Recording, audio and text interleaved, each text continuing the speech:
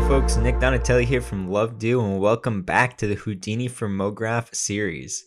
Today we'll be going over this trail effect using a particle sim as our base.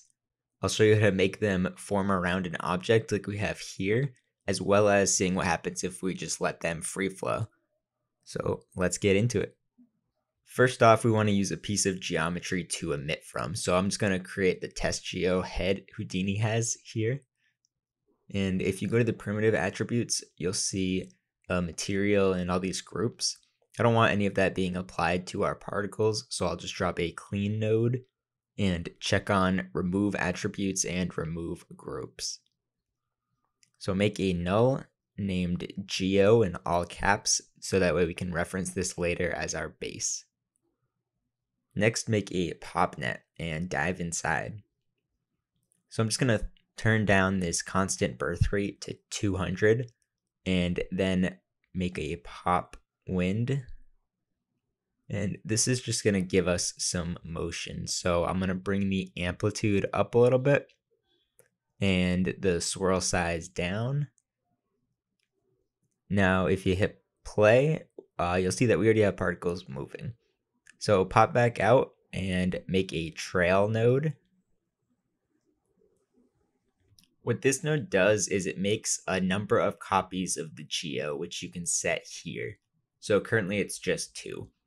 And the copy is offset by this value here. So currently it's a 1 frame delay.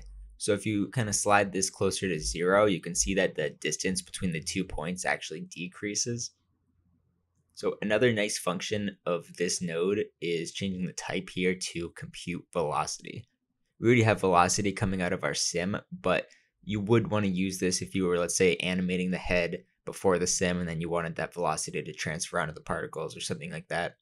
It's also just a must when you're rendering, since motion blur relies on velocity. So we're going to go back to preserve original, and I'm going to make the trail length 100. And you can see that we have these, swirls, these tendrils, which is kind of cool. But let's get the individual points connected. So I'm going to use an add node. And if you go to polygons tab, you can change this to by group. So by default, it tries to connect all the points by point number, which is giving us this interesting pattern, but we want individual strands. So if you go to our point attributes, you'll see that we have this ID attribute, which came out of our sim. This gives each particle its own number, which is copied onto the clones in the trail. So if you change this to add by attribute, then change the type to ID by typing it in, and you'll see that we have these trails. So this is fun looking, but let's try to get it contained to our head geo. So go back into our pop sim, and I'm going to make a SOP solver. The SOP solver lets you use the same nodes you would use here at the geo level, which is definitely nice. So now let's grab our base geo and use an object merge. And to do that, I'm just going to type .. to go all the way up to the main geo level, and just type geo in all caps, and we'll have that referenced in. Now there are a few ways to get this to stick to the geo. So the easier way is to just kind of make a ray SOP, and you can change it to minimum distance. This will just find the closest distance to our point. And that works. It's definitely a good way to do it, but I just want to show you guys a different way called XYZ dist, because it's a little more, you'll use it more in more situations, so it's a good thing to know. So what we're going to do is make a point VOP and hook up the DOP geo into the first node and the object merge into the second. Now inside, we're only going to use 2 nodes, XYZ distance and primitive attribute. Hook the XYZ distance into input 2 to reference the geo, and the position to the P to reference our sim's position.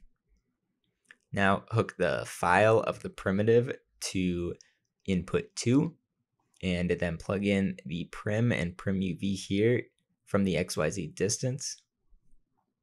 So what this is going to do is find an attribute, which we're set here. In our case, I'm going to use P, and it looks at the reference geo and interpolates along the primitive to get the value. This is nice because it's not entirely reliant on points, and you can also use, grab attributes from the original geo. Let's say you have a color attribute or something like that. And so now we have the closest point to our sim point. So if you just hook that up to out position, and let's just dive all the way up, you can see that we've got particles swirling around our geo. So just, head over to the add node, and there you go. You got the effect that we're going for. So typically you might want to be able to control values along the lines. So I'll just use a UV texture, setting it to rows and columns and changing the type to points. And now we'll be able to measure along each line from 0 to 1. This is something where, let's say you want something to taper down or change color along the line, you'll be able to use this as a reference later. What's nice about Houdini is that if you give these points a p-scale value, you don't actually have to mesh them, since it can render strands. So that's all I've actually got for you today.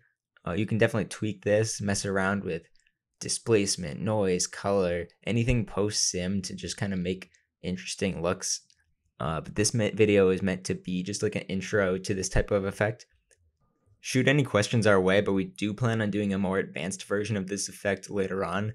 There we'll go over things like, like I mentioned, adding a taper, or where I'll show you a different way to set up so that the points are trailing inside the actual sim, so that way they don't collide with each other. But this is just a more abstract looking effect. So the project files are on our site for this as always. Hope you guys enjoyed this one, and until next time.